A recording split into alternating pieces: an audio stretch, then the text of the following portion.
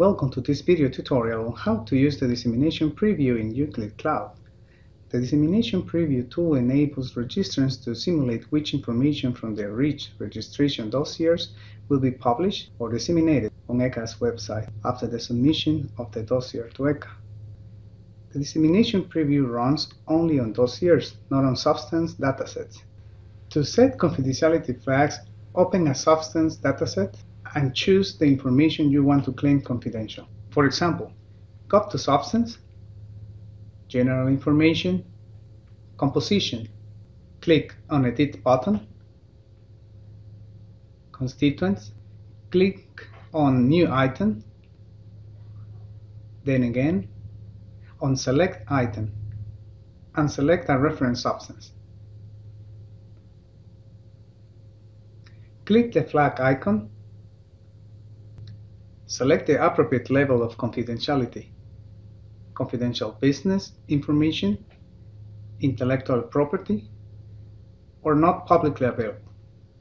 Please do not forget to include a justification by using the standard template provided. Then click Done and Save. Now we are ready to run the dissemination preview.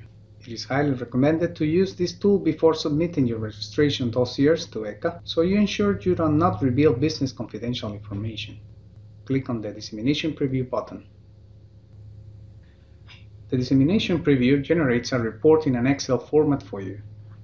The report will simulate a way, predefined by ECHA, in which your data should be filtered before publication.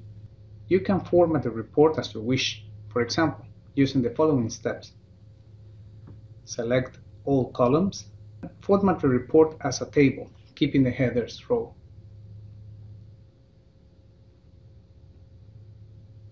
Resize the columns. And sort the section names alphabetically.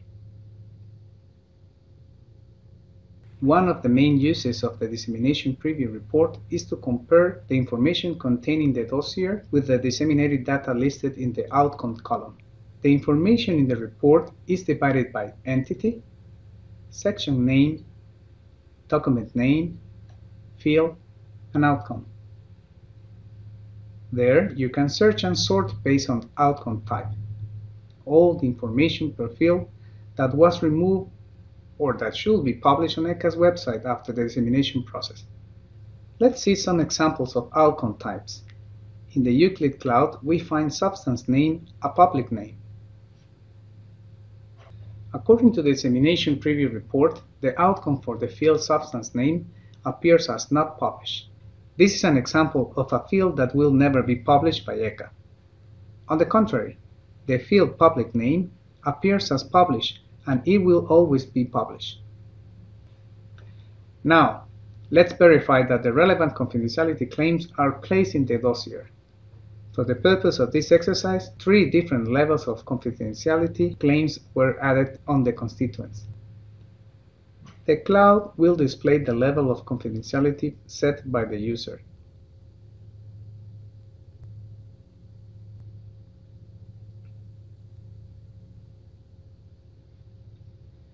The dissemination preview report shows that in section 1.2 there are 3 outcomes as flag confidential not published, which means that the information requested confidential will not be made publicly available. For further details, please refer to the Dissemination and Confidentiality Manual on the ECHA website.